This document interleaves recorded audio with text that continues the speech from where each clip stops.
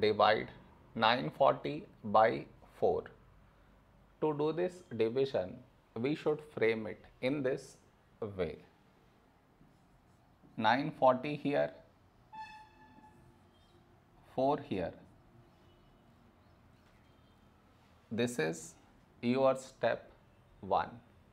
Next, here we have 9, here 4. A number close to 9 in 4 table is 4 2's 8.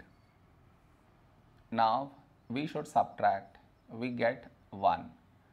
After this, bring down the beside number, so 4 down, so 14. A number close to 14 in 4 table is 4 3's 12. Now we subtract, we get 2. After this, bring down the beside number, so 0 down, so 20. When do we get 20? In 4 table, 4 5's 20. Now we subtract, we get 0. No more numbers to bring it down, so we stop here.